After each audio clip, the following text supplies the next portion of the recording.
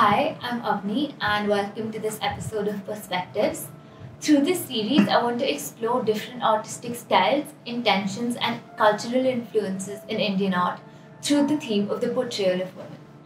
I hope that this episode gives you a slight glimpse into the numerous facets that go into the creation of a single piece of artwork and helps you appreciate the thought process of the artist. So I'm here today in the studios of Mr. Laxma Gaud, and I've seen his work growing up in my grandparents' house, and I just found it extremely intriguing, so I wanted to talk to him about his journey of art practices.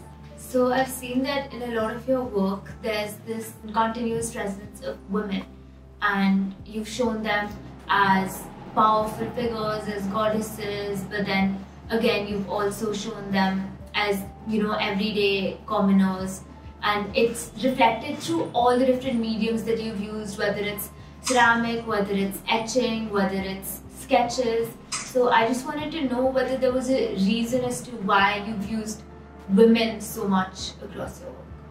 Female image is the most admired image, both in terms of writing, cultural, literature, and especially in visual art. And look at our temples, look at our picnic stories. Everywhere, the kind of description which is given, why there is a presence of female image in my work. But now it is very different. For me, I don't think my work will survive without having a female image in my work.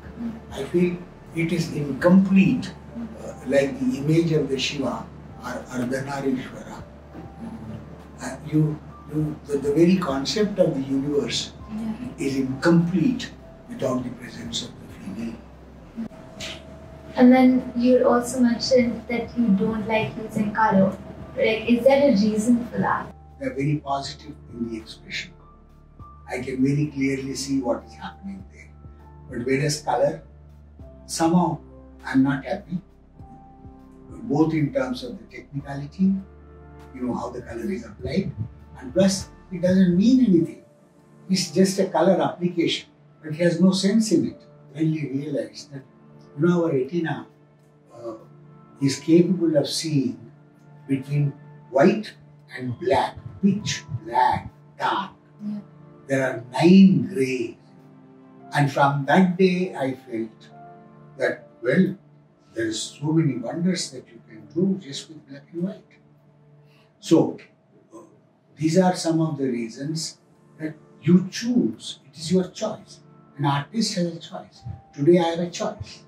So in one of your paintings, I've seen those women with nature, and then in the middle, some of the trees also were like morphing into women. So why, was there any particular reason as to why you decided to integrate the women with nature?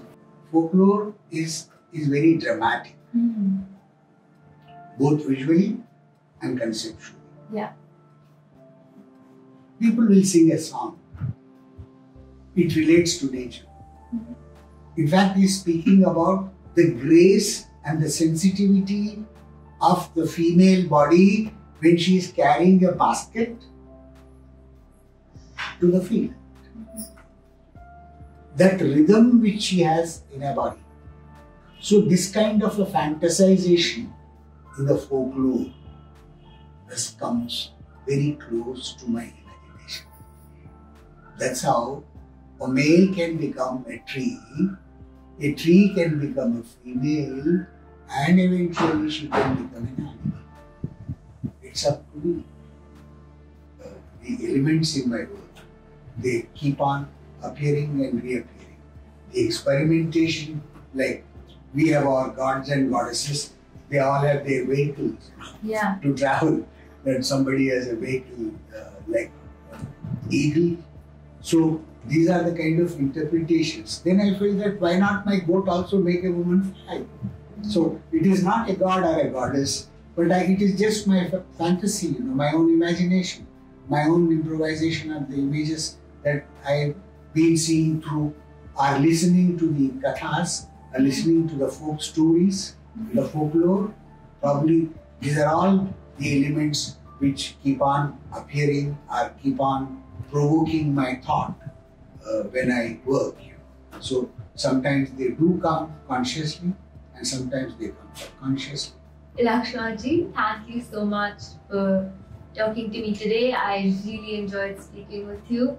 I think that everything you said really reflects through your work and it was extremely insightful.